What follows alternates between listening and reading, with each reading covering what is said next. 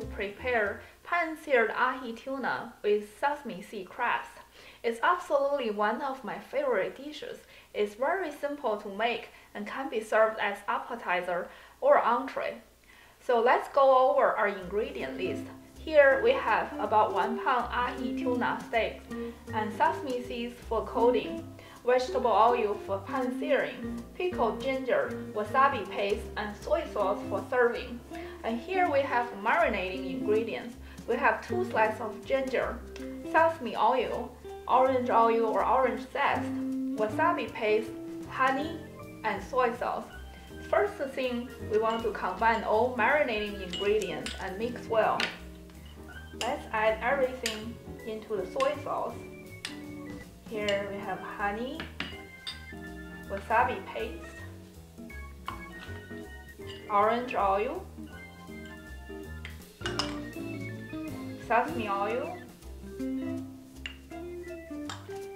Mix well, and ginger slices.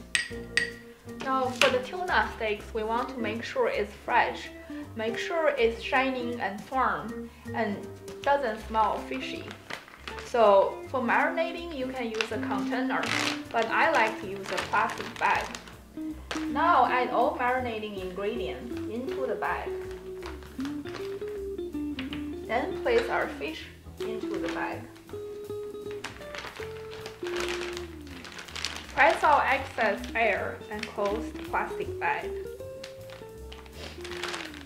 And slightly rub it around just to make sure everything is evenly coated. Place them on a plate and place them in the fridge for at least 2 hours, but no more than 12 hours. Welcome back. So after 2 hours marinating, and we want to take the tuna steak out of the fridge 30 minutes before cooking, so the steak can come back to room temperature. Now we want to take them out of the plastic bag. And make sure you pat them dry with paper towel. Now we want to coat the tuna steaks with white sesame seeds on both sides.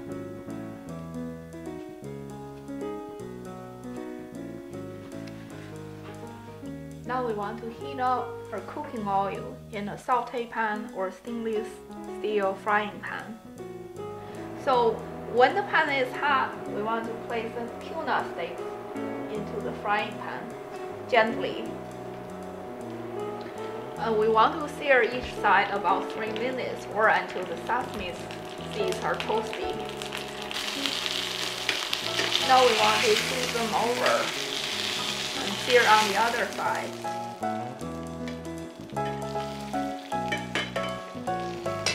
For maybe about another 2 or 3 minutes.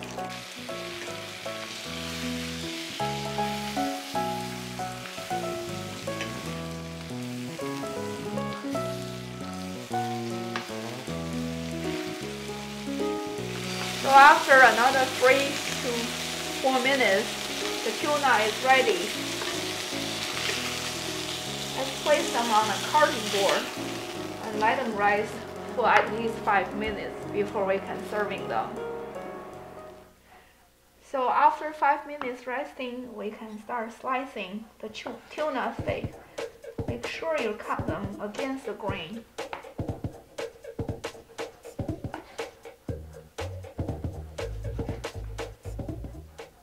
Now let's serve them up in a plate. We can serve them with a little bit more wasabi paste if you like, and some pickled ginger slices,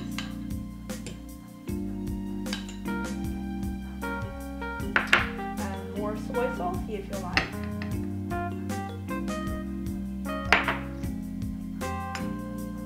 Now let's try some.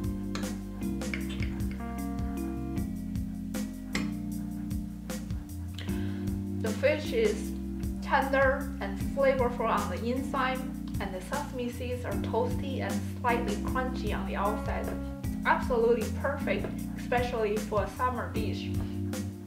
So if you like this recipe, please visit us at www.bearandfishcookbook.com. There you can find more sample recipes and information about our cookbook called the Bear and Fish Family Cookbook.